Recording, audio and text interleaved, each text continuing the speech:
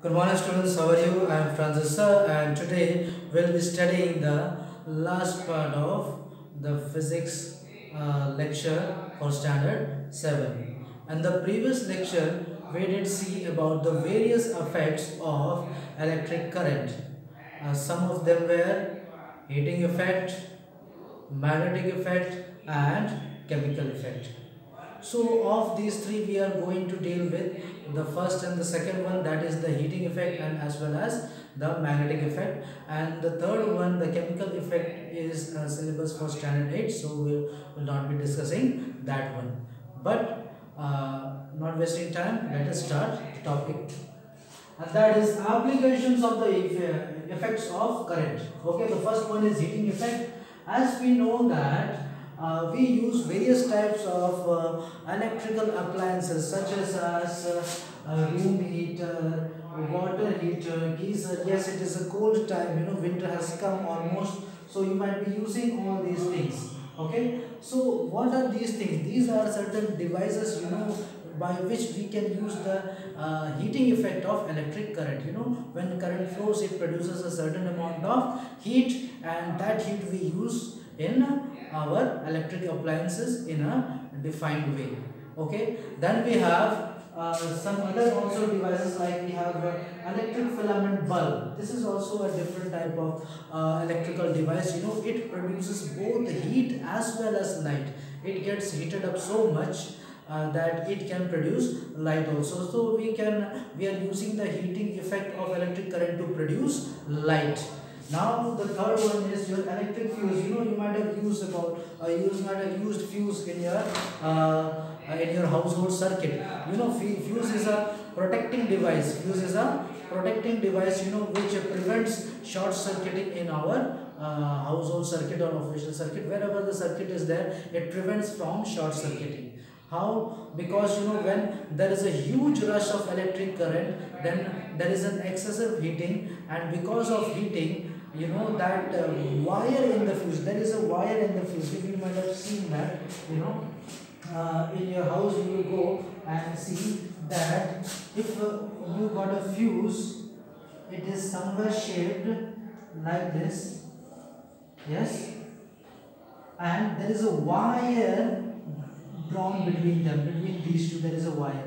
This wire, when excessive heating, short circuit happens, a large amount of electric current flows. Because of that, large amount of heat is produced, and because of that heating, this wire breaks. And since this wire breaks, what happens is that circuit is broken. It becomes an open circuit, and since it becomes an open circuit or incomplete circuit, the current stops flowing, preventing fire in the whole of the electrical circuit. Okay, now we have the third application, the second application, that is magnetic effect of electric current. So in magnetic effect, what happens is that when current flows, it has a tendency to produce some magnetic field around itself.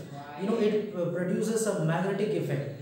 So by having seen this property, we have developed a certain device, which is called electromagnet, a magnet which can be used when electricity is produced through it. So such type of magnet which is made by passing electricity through an object, it is called electromagnet. So our electromagnet, it has lots and lots of devices. It is used for lifting heavy loads. The power of electromagnet can be controlled by us as we desire. It can be increased to a very high level and can be also be reduced to a very low level.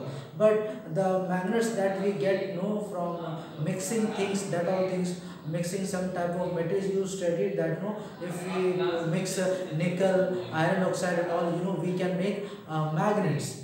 And these magnets, they don't have so much power. Their power cannot be varied so much. It neither can be increased to a very high limit, neither can be reduced to a very low limit.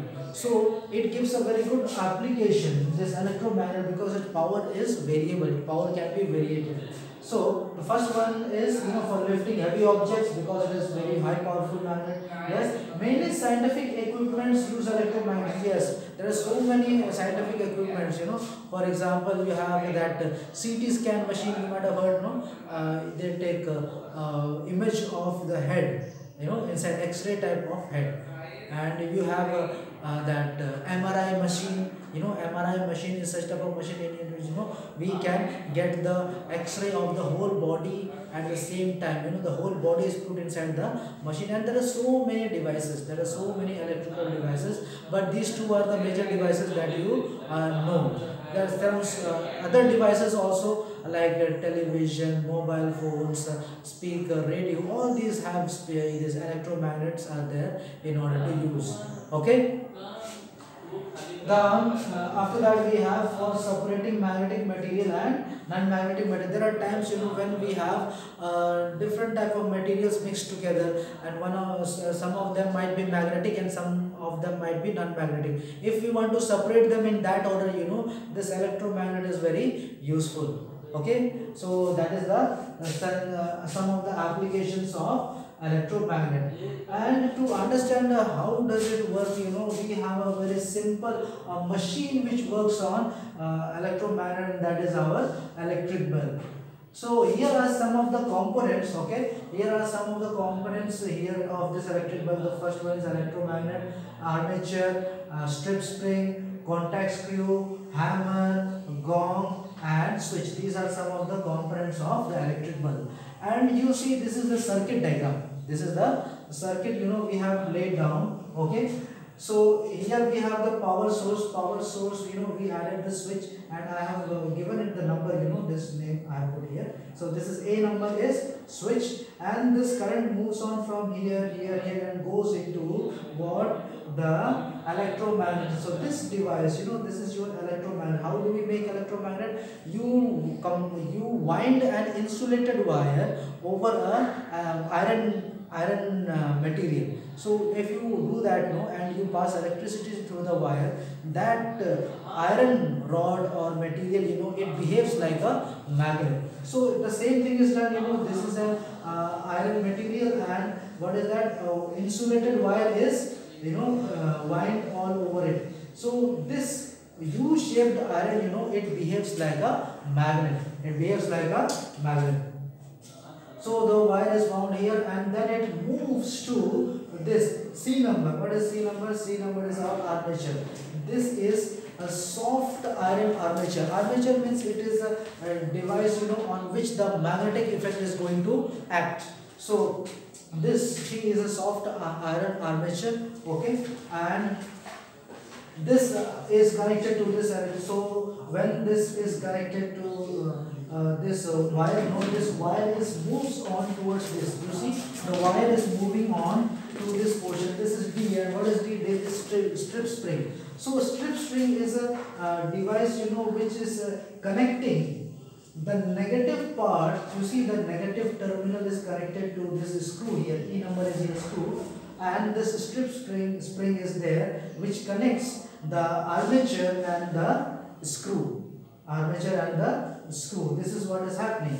So when the current passes, this becomes an electromagnet. Then what happens is that this gets attracted. This armature gets attracted towards the magnet. And when it does so, what happens? This strip spring is also comes to this position.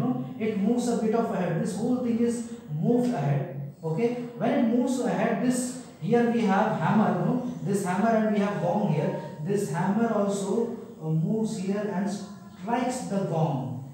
Moves ahead and strikes the gong because this armature has been attracted towards the electromagnet. So this is what happens.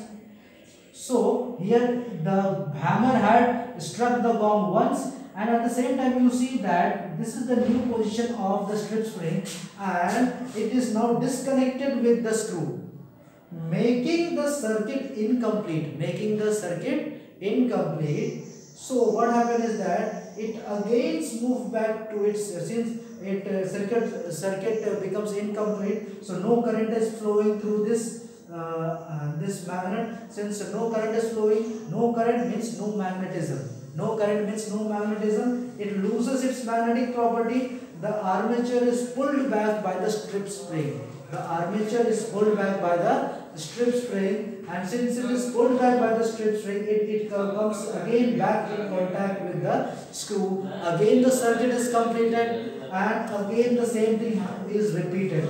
The armature moves towards the electromagnet, the hammer strikes the gong, here the circuit is disconnected, again magnetic property is lost, it moves back to the this strip string moves back, armature also moves back and gets connected to the screw. Again the circuit is complete. Whenever the circuit is complete, the armature gets attracted, hits the gong, circuit is incomplete. What happens? The gong moves back, the armature moves back, circuit is complete. So this process is repeated again and again, making a very noise, electrical. What type of noise?